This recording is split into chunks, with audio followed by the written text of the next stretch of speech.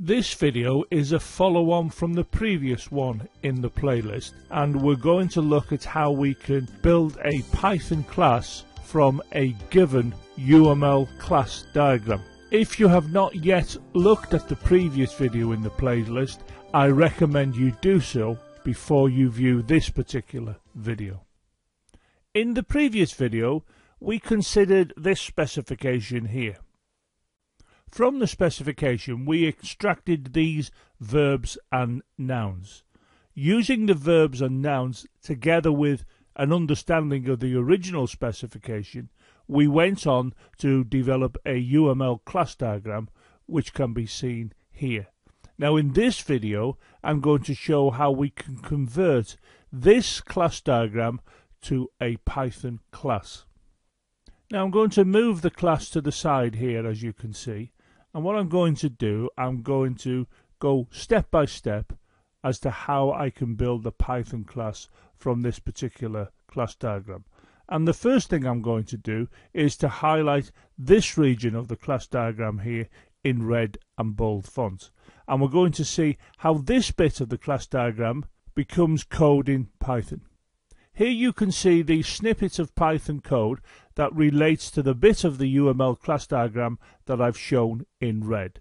Now the first thing we can see in the code is I have the word class here, which obviously is how we begin every class definition as a programmer. Then you can see we have the word account in the class diagram here, and that is the name of my class. And of course I follow this name by the usual colon. If I come here to this part of the UML class diagram, we can see I have the underscore init underscore method, and have a look here and you can see I have that method in the code snippet. And here you can see in the diagram I have self, balance and name, and they appear here as self, balance and name. And of course in the code I have the colon here. If I come over to this region of the class diagram, you can see I have self.balance and self.name. Well, this is where self.balance appears, and this is where self.name appears, and you can see that they are both indented 4 spaces within this particular initialization method.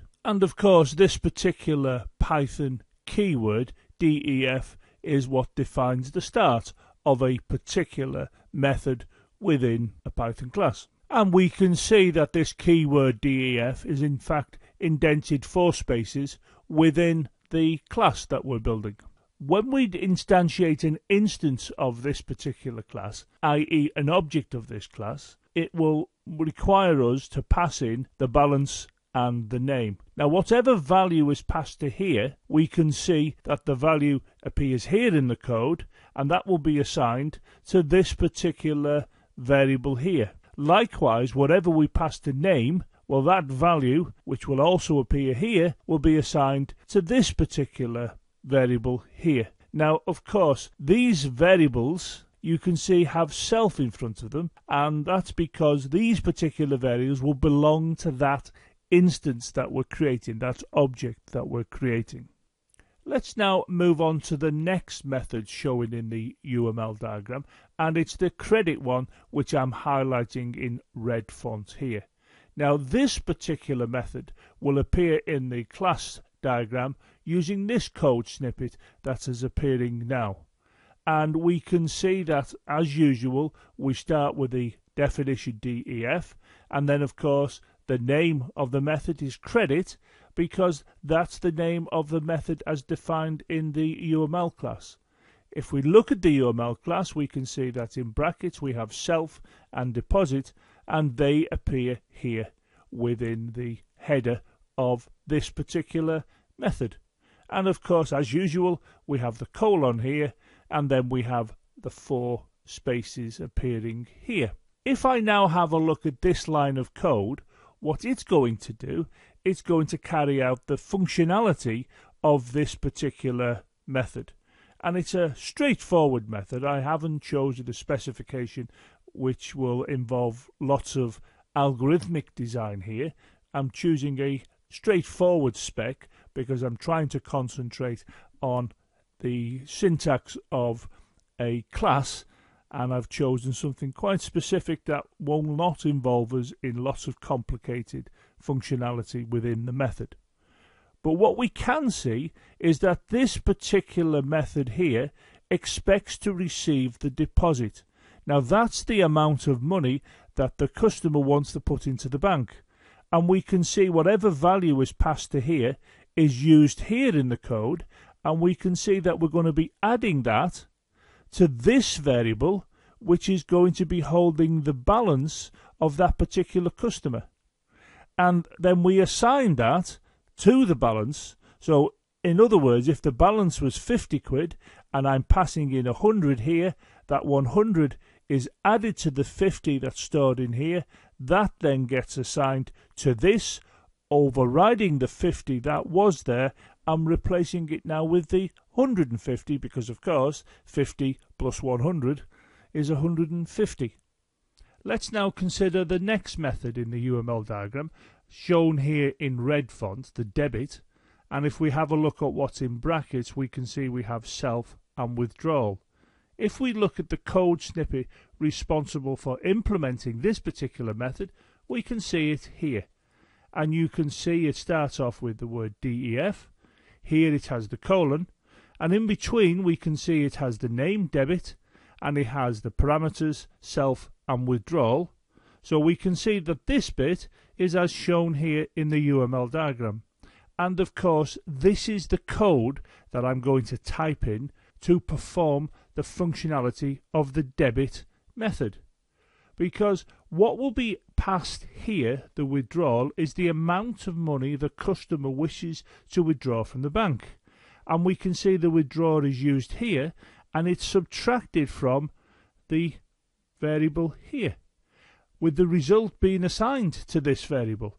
Consequently, we can see that the balance will go down by the amount withdrawn by the customer. Moving on to the next method, which is this one here, the get underscore balance, and in brackets you can see I've got self. Well, the snippet of code responsible for implementing this method is shown here.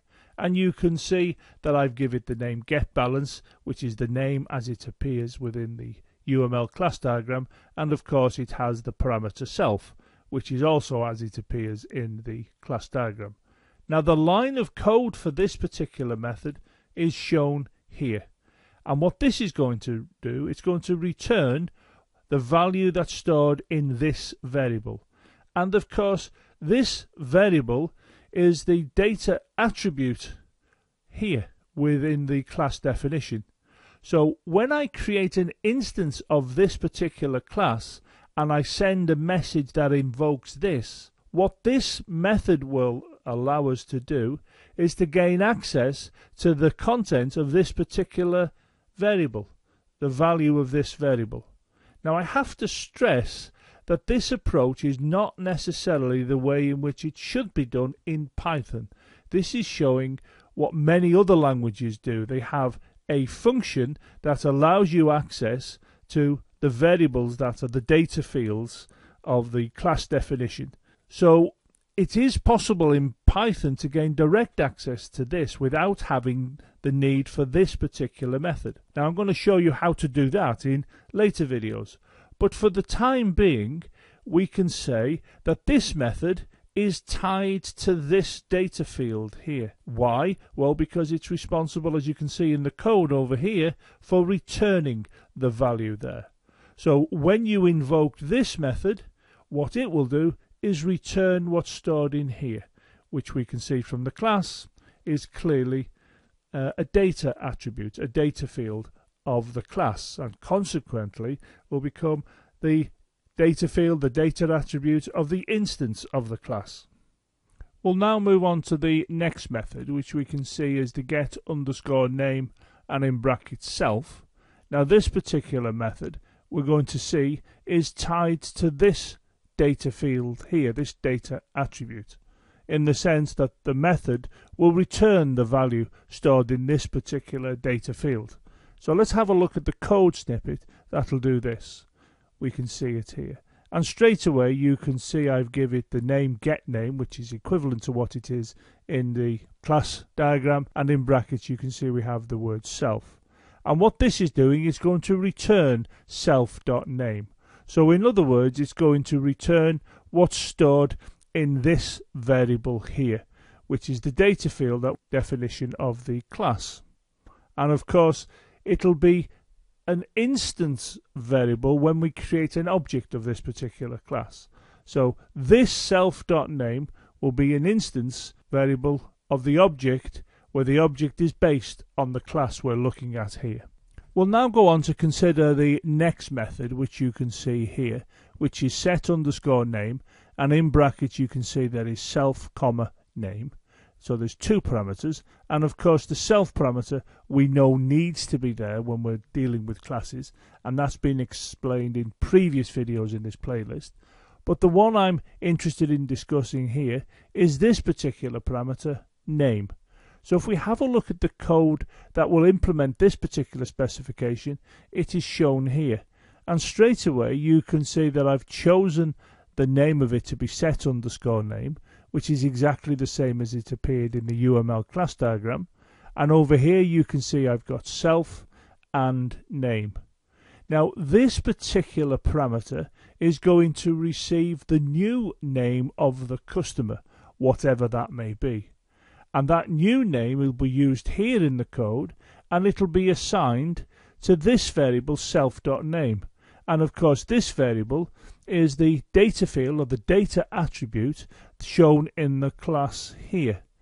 And of course this variable is the instance variable, because of course when we invoke this particular method, we'll be sending a message to the instance of this particular class, i.e. an object of this class.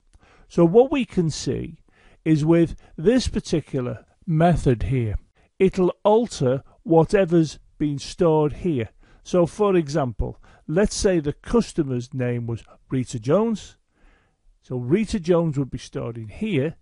If when I send the message to invoke this, I pass into this parameter the name Rita Hartley, then the name Rita Hartley here will be assigned to this variable, replacing what was there before, which would have been Rita Jones, and now it'll be storing Rita Hartley. So let's consider the UML class diagram again, which we can see here. And we know in this video we've gone and produced snippets of code for each of the elements of the particular UML class diagram. And those snippets are actually shown here. You can see that all of the methods are appearing one after another to the last one, which is the setName method. Now all of those snippets now form the class, which we can see here. So we've taken this UML class diagram and we've converted it into the code of Python, as you can see. As a reminder, remember these three methods here are not typically what you would use when you're writing Python code. Remember, these three methods allow us to access these two variables up here. And of course in Python we can directly access these variables, which is not always a good idea, by the way, because it's always useful to hide these variables, which is something I'm going to talk about in later videos. But I'm now going to stop the video at this point, because in the next video what I'm going to do is to create an instance of this class and ensure that all of the methods I've defined here will actually work in the way in which I'm expecting them to work. Check out the supporting website for these videos. In addition, why not follow me on Twitter, as I issue a tweet every time I upload a new video.